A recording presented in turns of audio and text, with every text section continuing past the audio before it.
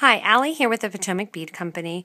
There's a lot of instructions when you start seed bead projects or bead weaving projects that start with a stop bead. A stop bead is generally a bead that is taken off the project that is of a different size, different color, or even different shape than the beads that you're using, so it can easily be identified.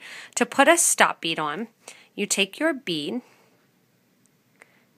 This is a 6-0 bead, and it's a color that I'm not going to be using for my project. I take it the whole way down to the bottom of my thread. Generally with seed beading, you're going to leave about a 6-inch tail. My needle goes through the bead in the same direction one time and makes a loop, and then one more time and makes a loop. This is known as a stop bead because when I put sequential beads on, it's going to stop the beads from falling off the end.